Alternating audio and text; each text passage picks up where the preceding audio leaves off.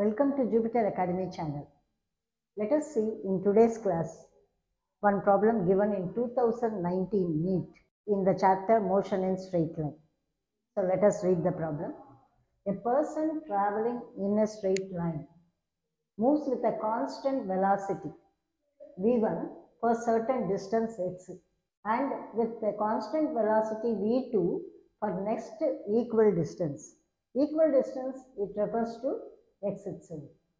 Then the average velocity v is given by the relation, and these are the options given.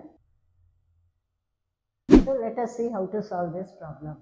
So you know that in general the velocity is given by the formula displacement by time.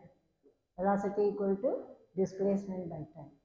So now if we consider the velocity as v equal to x by t. Let me just consider the displacement as x. So v equal to x by t is the formula for us. So now they said certain distance x. So let me just mark AB. AB is one particular distance. Let me call this as x. And let me consider another point C.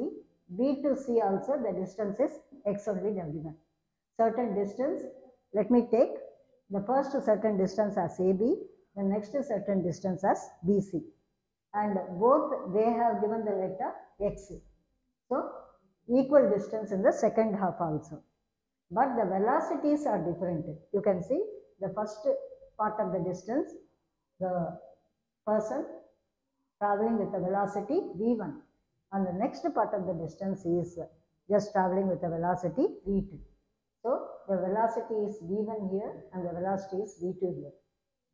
So since the distance is same, the velocities are different, then naturally the time taken also will be different. So t1, t2. So now this is the general formula. So now let us write what is v1. v1 equal to x by t1 and v2 equal to x by t2. So we know that we have to find average velocity.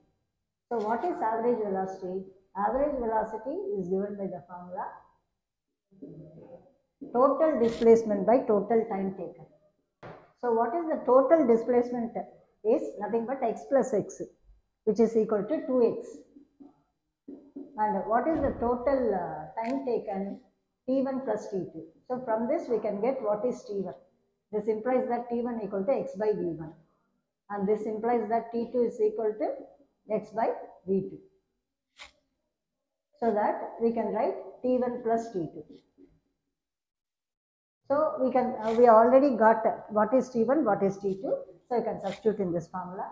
So that it will be 2x divided by x by v1 plus x by v2.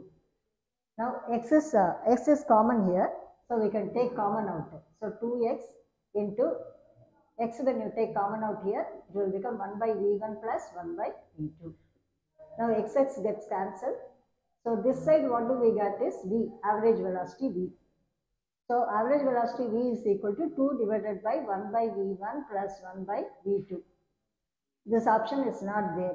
We can see nowhere this option is there. So we can just rearrange this formula. So that let me take 1 by v1 plus 1 by v2 that side, and v I can bring this side.